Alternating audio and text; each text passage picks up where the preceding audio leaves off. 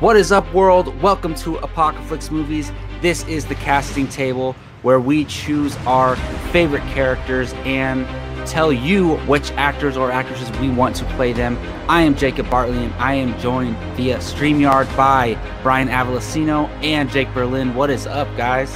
I feel very weird. I haven't been on a casting table in a long time.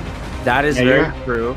You're a hot commodity. We can't ever get you on this one. I know. Well, it's typically, I mean, I love the show. I think it's such a brilliant idea, and in the space with internet today, it's like it's obvious. Everyone does it all the time. You know, Boss Logic and stuff, they do it all the time.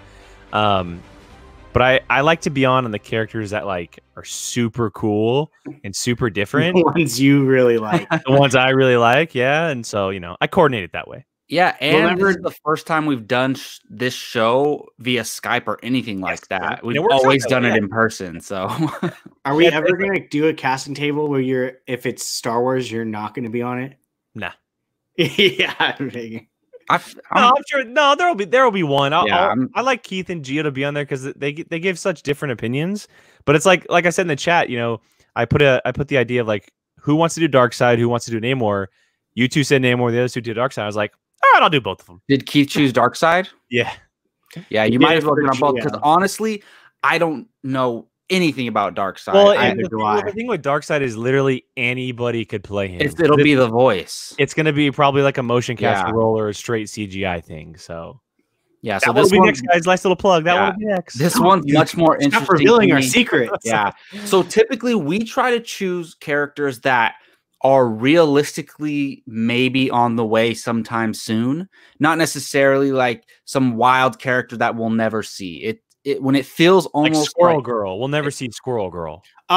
We almost did. We almost did. You're right. Yeah. We almost I don't think we'll see her live action in a film, but who knows? You never know, though. You never know with Marvel. But I mean, you're right. We never thought we would see Groot and Rocket. We'll see Namor Howard the Duck. Yeah, Howard. Yeah, even more Howard the Duck. We'll see Namor way before. That would be a great voice to cast. Howard the Duck. They already have him. That doesn't mean they can't cast someone else. Isn't it Seth Rogen or Seth Green? No, one of those. I don't think so. I'm pretty sure it's Seth Green. I think it is Seth Green, but I'm not 100% positive. It's not Seth Rogen for sure. Not. Anyway, we're here for Namor, guys. Yes. Yeah. Namor, the Submariner. Yes. He is, for lack of a better way of explaining it, he's Marvel's Aquaman, but there's so much more to it than that. And just because he's not the most well-known character in the world, I'm going to shoot it to Jake to give us a quick description of the character, maybe some comic book history. That way, those who aren't familiar with him have a little bit more information. Yeah, so history. He is, in the description, he's actually described as the mutant son of human sea captain and princess of the mythical undersea kingdom of Atlantis. Yes. He possesses the super strength and aquatic abilities of the Homos Mermanis race, as well as the mutant ability of fight along with superhuman powers. He debuted a long time ago. He's been involved with a lot of different things. And the cool thing here is why we're basically casting him is because for the longest time, a lot of fans, including us, we think that more than likely he'll probably show up in Black Panther 2 is when the next property he could show up in. That is because Atlantis and Wakanda go at war at one point. But the biggest key here is that as he was brought up, he was actually brought up to hate humanity. Yes. So he had a rival with humanity, and that eventually flipped, and he started to be friendly with them. He put it in order with Atlantis, saying no war with humanity. He was the founder of the Defenders. He was a part of the Illuminati at one point, which is the highest honor in Marvel Comics. You know, Doctor Strange, Black Bolt, Mr. Fantastic, Tony Stark, an incredible, like the most intelligent beings on the planet. And so, even though he's not popular like a Captain America or even like a Human Torch or someone, he's always been with them in battles. And to comic book fans, he's one of the most popular Marvel characters and one that people have been wanting for a very, very long time.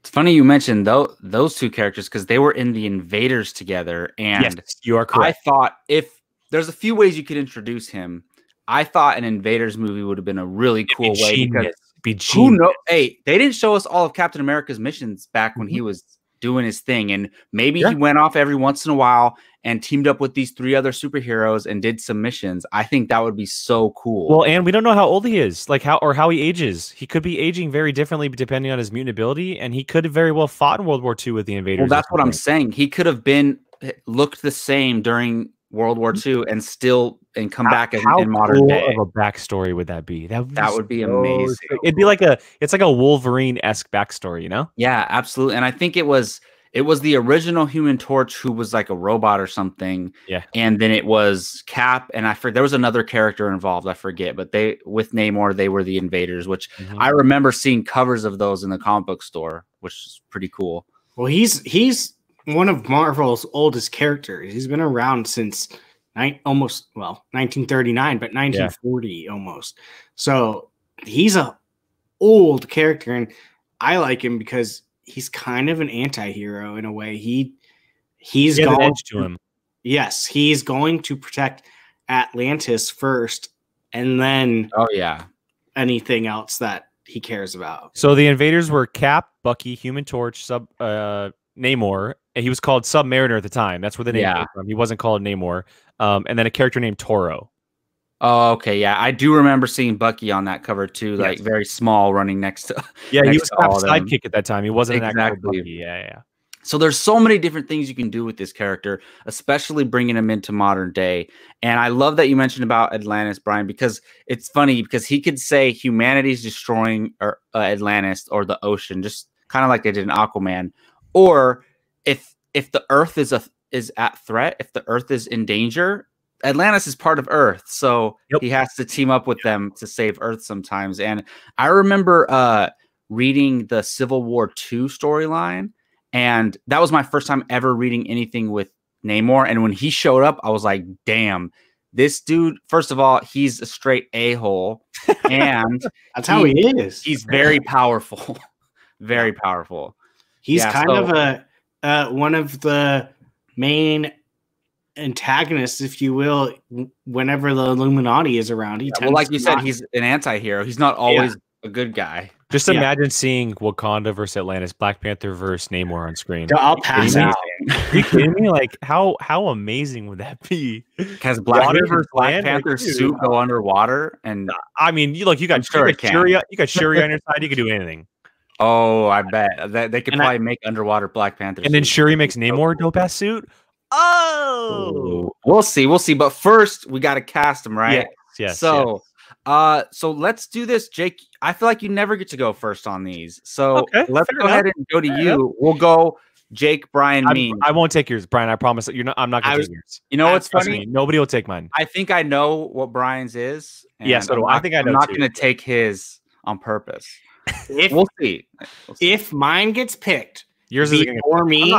It's not going to be mine. I'm getting off of this. I've had this in my phone for like 2 months. You're gonna reach through the computer and grab one. I'm pretty sure yours is an honorable mention for mine. Nobody will have mine. I guarantee that. Okay, it's someone from Vikings. So we go because I haven't been on here in a while. Is we go 1 then 2 or 2 then 1? We go 1. Yeah. Just in case hopefully someone's number 2 isn't your 1 and you say it first, you know. Okay, so my first choice. My first choice is a gentleman that I've caught on with the last year.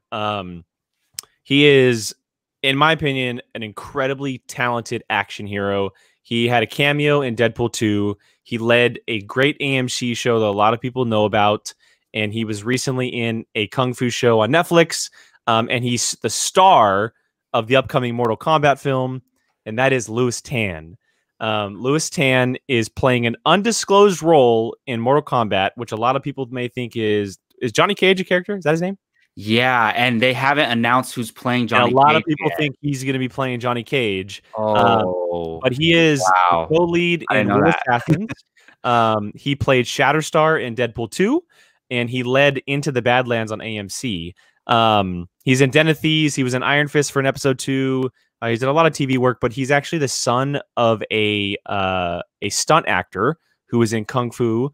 And he grew up in. I was gonna say he must know martial arts. Yes, he's definitely playing Johnny Cage. Yes, and I think that in Wu Assassins he was incredible. I never saw Into the Badlands, but I just think the guy is so talented. He's younger, so he can play the role for a while. And he kind of has that look that's like, I'm an anti-hero. I don't want to be the hero. I'm an anti-hero. I just think that, and he was in Deadpool 2, so he knows the comic book realm a little bit as well. And maybe, who knows? I mean, maybe they saw that he got cast in Mortal Kombat and they saw something and they're like, hey, we want that guy for Namor. That's a really good choice, to be honest. I only know him as Shatterstar, and he was hilarious in that. I loved him in that because he was so cocky and arrogant, and then what ends up happening to all those characters is just hilarious. And I love that because we talk about it all the time. He's so like an unrecognizable face that we will just know him as Namor from that point on. Exactly. And that's a great choice. I think he's ready to take on a role like this. He's so humble. I've seen in a couple interviews with him. He just wants like the chance to like prove himself in a big movie like this. And I feel like if he does play Johnny Cage in Mortal Kombat, and James Wan's the executive producer of that movie, I have no doubt people are gonna be like, we want that guy for this role. Yeah. It would be kind of ironic that Aquaman director. Yeah. I didn't even think about that. Good call. That's good. That's good. Give him some pointers on being an underwater superhero. Yeah. Who knows? That's actually that even adds more credence to it. Fair enough. Yeah, I really do like that because the way he plays it in Deadpool, his character, he's a good guy, I guess, but he's so arrogant, and that's exactly how you want Namor to be. Yes. But yes, Brian, let's go to you, man. Who is your number one choice? Hold on. Actually, I'm going to go first. I'll yell mine out right now. All right. No, what is your choice? All right. So I've been sitting on this person. Nothing has come close to changing my mind. And that is going to be Henry Golding. Yeah. Jake, you already knew that? I knew it too. I don't know how I just felt it. I'm pretty sure I've said it multiple times just because I remember you saying it. Yeah. Just because I feel like at some point I felt like we were never going to even get to this character. But yeah, he is perfect for this role. He can beef up. He already is pretty decent size, but if you want to like freaking shred him, then he's probably easily there for it. Kind of looks like Namor, and I think that he would be freaking awesome because that's a name people know. I could totally see him being someone that could lead whatever if they decided to take a Namor type franchise. Like he could totally be someone that does that. Throw some awesome co-stars and you're golden. And he's so versatile in his acting, from Crazy Rich Asians to The Gentleman. Yes, he was fantastic in both of them. And so nothing will ever convince me otherwise that this guy should not be Namor. So you said something that he's a well-known name, and we've seen Marvel before. He's the hot commodity right now. Like, came up just recently, started off Crazy Rich Asians, then he started alongside two incredible actresses in A Simple Favor, and then he did The Gentleman. And we've seen Marvel quickly snatch up and comers who are now hot commodity names in the business for big roles. He fits it. He really does. Like, he's the name brand that you want to lead a franchise. The only thing I will say is that the only thing that could stop that is he's currently starring as Snake Eyes. And if that's a hit, that could be in the way as him leading a Marvel property. Yeah, I could see that too. But he beefed up for Snake Eyes too. So there's your answer for that. I could literally just see him going toe to toe with Chadwick Boseman in like some war-ish, like, oh my God, it's perfect. That's the perfect casting. I mean, I have him on my honorable mentions list. It's hard not to, because it fits so well. And again, the character he plays in The Gentleman, just that guy's so good. Straight scumbag, but that kind of fits in a way. So I think he's just on the brink of, he is a recognizable face, but he's not super famous yet. He's the guy from Crazy Rich Asians. He's not Henry Golding yet. Yeah, exactly. And I think he's very close though. Snake Eyes could put him over that, but I still think Snake Eyes is just small enough to where it's not yet.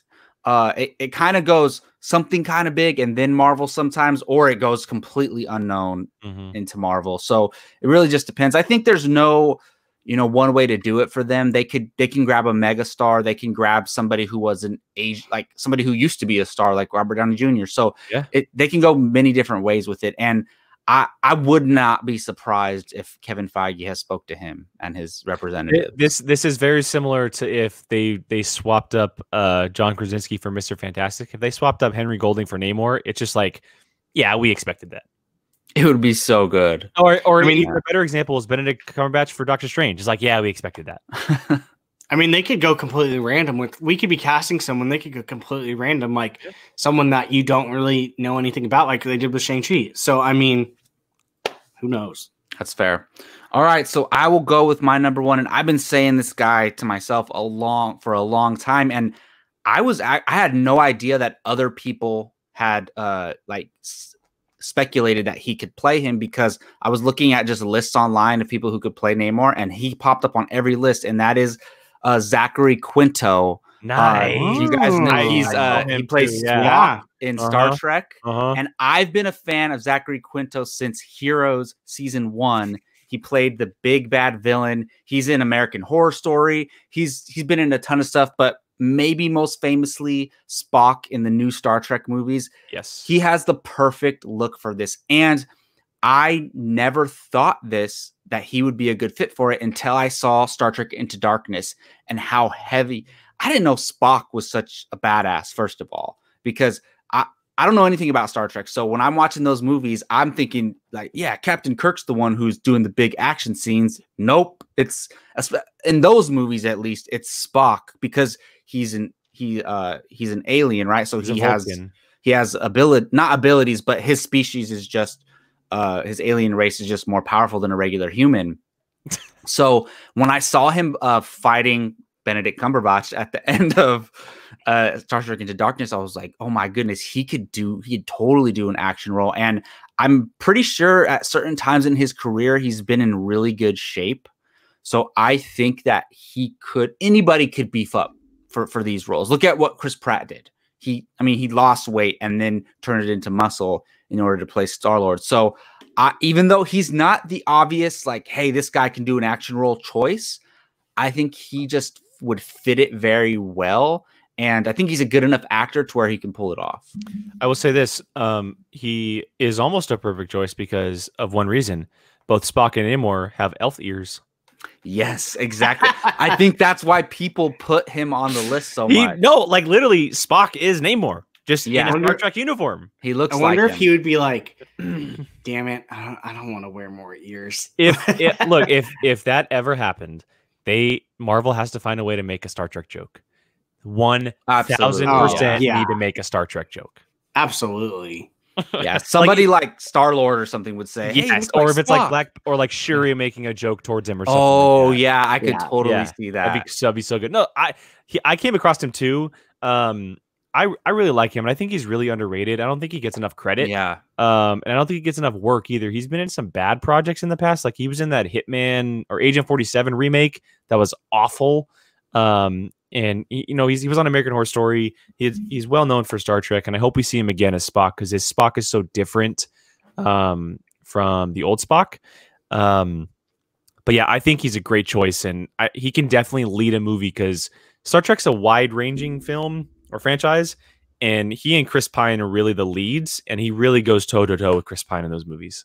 Absolutely. And them two are like the main I'm seriously a Star Trek fan now because of those movies. Yeah. And Spock is probably my favorite character of those new movies. So, and you have him in starting Illuminati. You've got him with Benedict Cumberbatch. Yeah, you're gonna reunite him? That would be pretty cool. That would be awesome. All right, Jake. Well, let's go to you, man, for your number 2 choice. Yeah, so I had a tough time between my 2 and 3. They're really similar. They're, for the sake of the list, this one is 2 and this one's 3, but they're really a 2A and a 2B to me. But the one that I'm choosing with to go as my official number 2 is a gentleman named Joe Taslim. And if you don't know who Joe Taslim is, that is because you have never seen the Raid movies. And he is also in Fast and Furious 6, Star Trek Beyond, which we were just talking about, and he is playing Sub-Zero in the upcoming Mortal Kombat. Oh, that is so cool. And so you're just trying to make Jacob happy with your choices by picking Mortal Kombat. I just, as I was looking at his filmography here, getting ready to announce him, I just pulled together the Mortal Kombat connection, which is cool. Imagine my two choices battling it out as Johnny Cage and Sub-Zero. That'd be awesome. They're gonna fight in that movie. But yeah, so I chose Joe Taslim for one reason. His fighting style is incredible. He's intimidating as hell. He is just a maniac when is he the lead of the Raid movies? No, Iko Uwais is, but he's like a co-lead, almost like a strong supporting character. I need to watch that. He's an Indonesian actor, and his martial arts skills are off the freaking chain. And I think he's someone that could really like benefit from a role like this, and be, even if it's not Namor, like just like a first-hand role to Namor or something. Like to be in the movie would be awesome. Because he's so skilled. He's such a good fighter, and it all comes from real life stuff. And I think it'd be a really cool addition to the character of Namor, adding like a real life twist on top of his comic book stuff. Like give him like a martial arts skill, and a guy like this would definitely be able to do that. Yeah, I don't really know much about him, but if he's in the Raid movies and he's gonna play Sub-Zero, he's definitely a fighter. And no matter what, this role is gonna have action in it, and you have to be physically fit to appear on camera. So I'm sure it's a great choice. Yeah, I don't know anything about, I can't even lie anything about him, but it sounds pretty good. I'm just gonna challenge all you guys to watch The Raid. It's my next challenge. I told you last week, it's the movie that I keep hearing that like once a week. Didn't I do that a while ago where I on one of my challenges I challenged everybody? I think I did that. It wasn't the Raid. You did, and then we never did it. It was that Star Wars movie. Fanboys. Yeah, and we never did it. Yeah. We still need to do it. Yeah, I'll keep that in mind. All right, Brian, let's go to you for your number 2 choice. All right, so my number 2 choice almost seems like too awesome, so it probably won't ever happen. To be honest, Jacob, I thought that was your first choice. No, that he's perfect. This one would be awesome. This one's too awesome, though. Yeah. Yeah. I honestly thought this might be your number 1 choice, but it wasn't. And that is Luke Evans. He's on my honorable mention list. That's a good one. Yeah. A man that is not in Give enough him credit. Yes, exactly. He's so good in everything he does, and I could just see him going toe to toe with anyone in a superhero type role, and I could just see him sitting on a throne, like just ready to just rip whoever bugs Atlantis. Like he would be such a good a-hole good guy. Like him versus Chadwick Boseman would be dope too. Those big bodies, and then leading an army. Like I could just see him just killing this role. Henry Golding's still better, but this Luke Evans would just be a force, I feel like, to be reckoned with in other things that stem further than just maybe he's going up against Black Panther in one movie. I could see him going up against other bad guys. He's intimidating, and he's done a villain role before. He was in Fast 6 as the bad guy. And Gaston. Yeah, well, that's what I was going to say. He has a good repertoire with Disney because he not only was in the Beauty and the Beast remake, but they just announced the Disney Plus series. And so he's going to be doing Disney stuff again. But he also kind of played an a-hole in the Hobbit movies, too, with the town leader. He kind of had a little bit of an edge to him. I've always loved him. I think just like Zachary Quinto, he's kind of has this underrated value to him. He's not given enough on stuff. A lot of supporting roles when the guy can lead. And so I would definitely not hate if he was cast as a character. He looks like he can be a jerk. Yeah. Even though he's probably one of the nicest guys, probably. But he just looks like he could be a good jerk. He can play that very well. And he is like the most unfamous, unrecognized leading man. Like I don't know how to explain it, but he should be a leading man, like a straight superstar. Yep. And if I ask one of my friends who doesn't watch movies as much as we do, they're gonna be like, "Who's Luke Evans?" And I'll be like, "The guy from Fast 6." They'll be like, "Oh, him." Mm-hmm. So it's weird. Like I don't want to say he's like the most underrated actor in the world. I just think he's like, he should be a leading man. And I think he is, but not as much as we would like. And this would be a good opportunity for him. I'm surprised. I'm like, isn't he in the MCU already? And I'm like, he's not. I know. I'm surprised Marvel hasn't swapped him up yet. Yeah. Like how, I'm sure Kevin Feige has thought about him for multiple roles. Well, now that he has that Disney connection too, that's a big deal. Yeah, very true. And I don't know why I was thinking like, is he in the Eternals? But he's not. I think he would be a good fit for one of those. He looks like just one of those people that like would be in anything. Like you can literally put him in anything and you'd be like, oh yeah, he was in that. Like he just looks like he could fit. He's like very versatile in any role that you would put him in.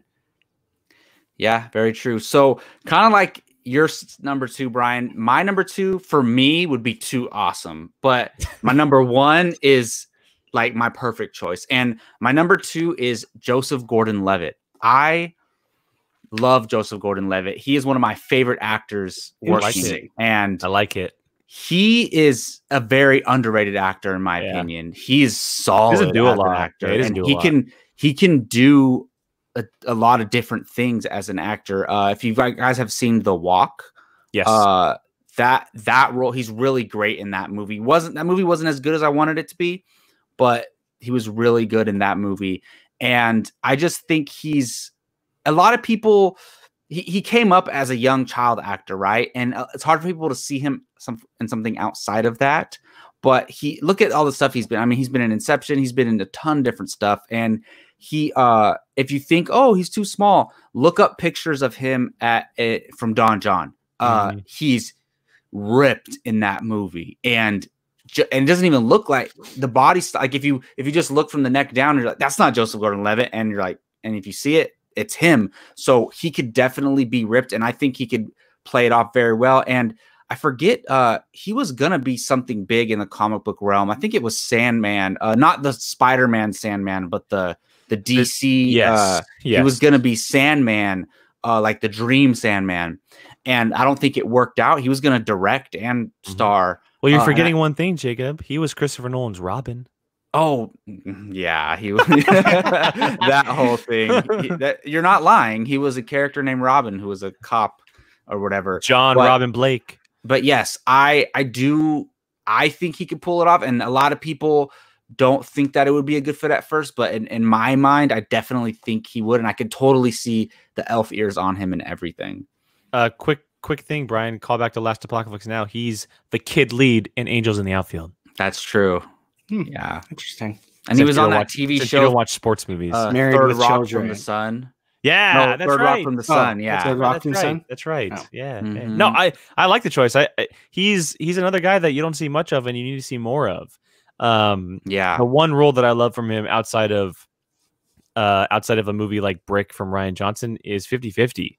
Yes, it's not a comic book movie or an action movie, but his acting chops are on par, and he's incredible. And he's just a guy that's undervalued, and it's unfortunate because he has so much talent. Yeah, and I think it's one of those situations where I feel like he doesn't work as much as he could. He probably gets offered roles and turns them down. I know that he's a big writer and he's a big short film producer because of his YouTube channel or his company called Hit Record. He does a lot of that stuff for people who are looking to get their short films out there. That's awesome. Well, yeah. If he got any big type of role, whatever it is, 100%, I would be happy for him. Yeah.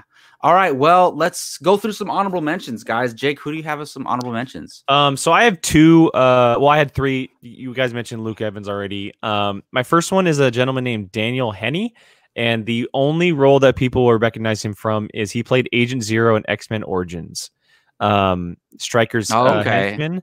A guy that I think proven action wise, one of the bright spots of that movie, Agent Zero, was he's done a lot of TV stuff like NCIS and Criminal Minds. He was the voice of Tadashi in Big Hero 6, which is awesome.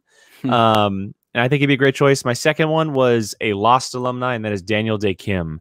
And I felt like it was a good connection because Wasp is in there with Evangeline Lilly. Oh, yeah. So Daniel Day Kim in there as Namor, and he's actually one guy who's been He's been campaigning for the role for like 8 years. Or Oh, something. really? So, wow. I think he'd be a really, really cool addition too. Yeah, awesome. Those are some good ones. How about you, Brian? I saw someone online post this, and the more and more like I thought about it, I was like, that'd be kind of cool. And Jacob, you're gonna get a kick out of this with Sam Witwer. Yeah. I would love that. He needs a big role like this for sure. Yeah. Someone put him. Yeah. Someone put him on there, and I was like, dude, I'd be down for that. Like that would be a dope role for him to be. I could totally see him. I never even thought of that, but that'd be a good choice. Right? So yeah, that was my third one. My other two were too perfect. So yeah. Even though the last season of Supergirl was not great, he was good. He was amazing on it. He was so into it. You could tell he was so into it. And he's another guy. For us, we know him because the Schmodown and all that stuff. But he is so talented, and he doesn't even get the opportunities. Like, but on a way lower level. We just need him to like show up in some supporting roles in a movie. So I would be so happy for him if he got. He did like a 3-episode stint on Riverdale this last season. Oh, really? Supergirl. And I was like, you give this guy only like 2 or 3 episodes? Like, what are you doing? Hey, CW is gonna make him the lead of a show one of these days. They need to. That would be cool. My only other choice, I had Henry Golding on my honorable mentions list, but my only other choice is Alexander Skarsgård. Nice. I freaking love this guy. So do I. He is so talented. And look at Big Little Lies. I mean, and obviously he's a monster in shape. He played Tarzan. So Tarzan, bro. Yeah. He could totally pull this whole thing off. And he's probably even a better choice than Joseph Gordon-Levitt, but I'm just a big fan of Joseph Gordon-Levitt, so I put him above him. But Skarsgård, aka Tarzan, would be a freaking fantastic choice. Yeah, he's another guy that I want to see more of. I want to see more of him. He's so talented as well. That whole Skarsgård family is ridiculous. Oh my goodness, I know. It's either his older brother or his dad. I don't know which one, but Stellan Skarsgård's Thor's bro. It's his dad.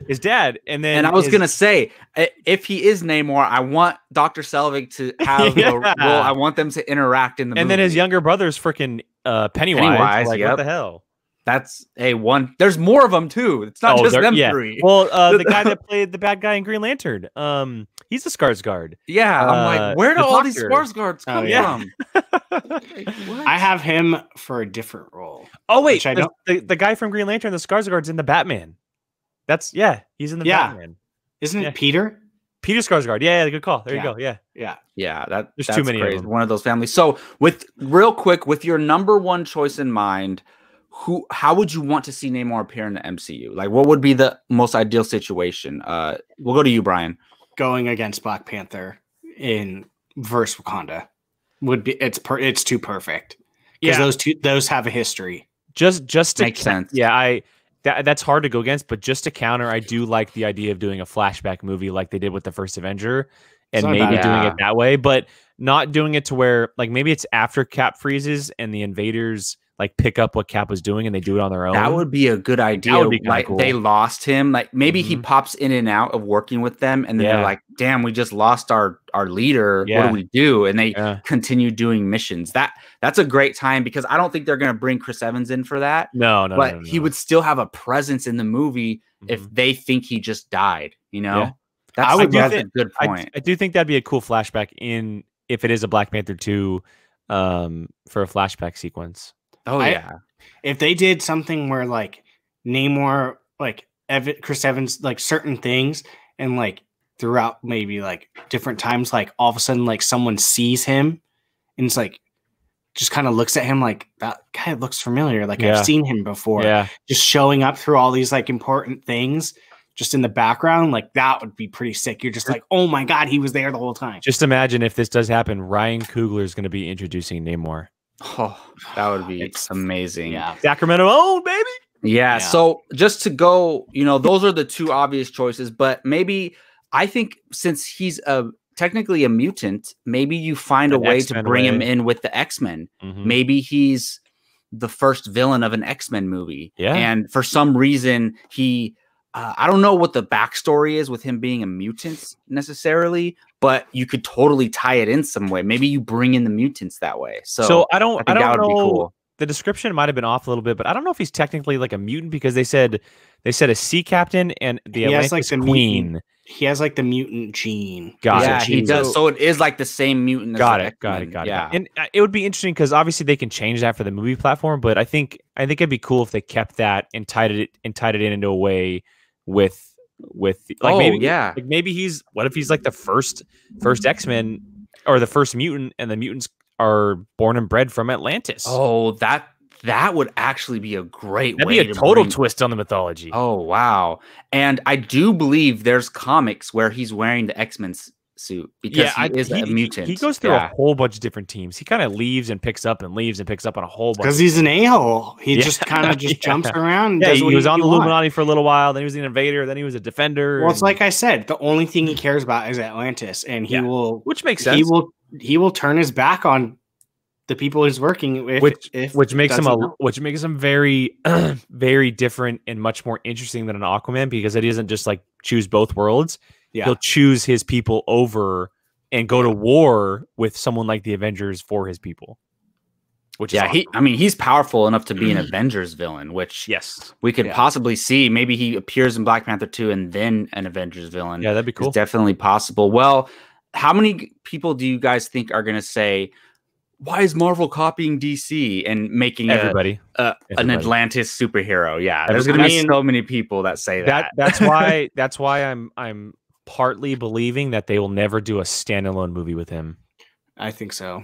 And that makes sense. I don't know if I don't know if a Namor movie would be a hit, to be honest.